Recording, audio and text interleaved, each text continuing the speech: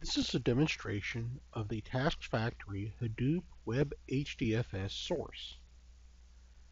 The Task Factory Hadoop WebHDFS Source allows you to take a file which has been placed on Hadoop and use that file as a data source within your SSIS packages.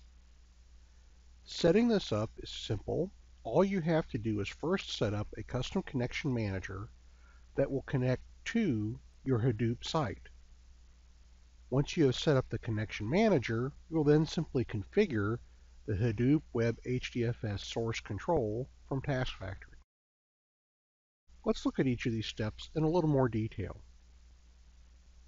First, we'll simply right-click in the connection manager's area and say New Connection. And in the list, you'll see here we have a connection manager for Task Factory Hadoop. It's Hadoop Connector. And we would simply click Add. Now in this example I already have one created, so let me just open it up so you can see what's in here. You can see we've started by indicating the URL to our WebHDFS server. We have appended the appropriate port number for accessing the WebHDFS system, in this case 50,070. We've also indicated the username that we'll use to access the server, and if I test connection, you'll see that we successfully connected.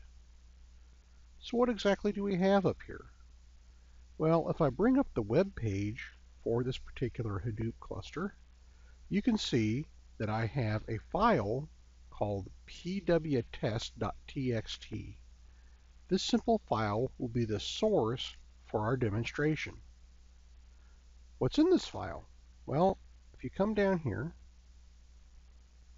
you'll see we have it open in Notepad, and it starts off with a surrogate key, a first name, a last name, a date of hire, and then we are using a colon for the record separator. Now this is optional. We can use a colon, we can use carriage return line feed, or any custom character that you wish to use. Now that we've established our connection, we need to configure our Task Factory Hadoop WebHDFS source. So I'm going to open this up, and you can see here the first thing we have to do is indicate what the connection manager is, and that's the one we created in the connection manager just a moment ago. We then indicate the file name, in this case pwtest.txt. We'll then need to configure what is in the file. Does our data contain headers? What is the row delimiter? In this case, I have changed it to a colon. We also indicate the column delimiter, by default a comma, and the text qualifier. We then came down and we identified what is in each individual column.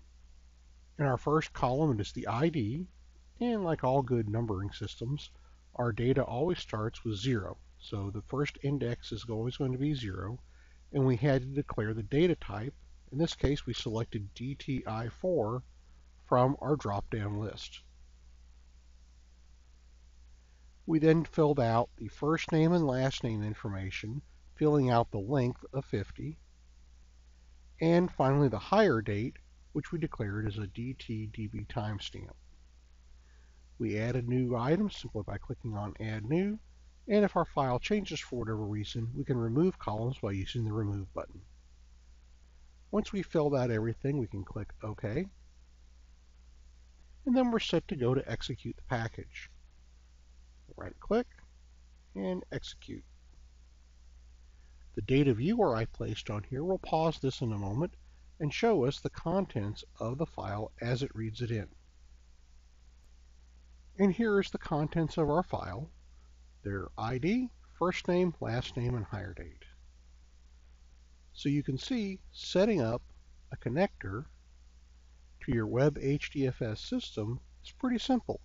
It makes it easy to reuse data stored inside Hadoop from SSIS.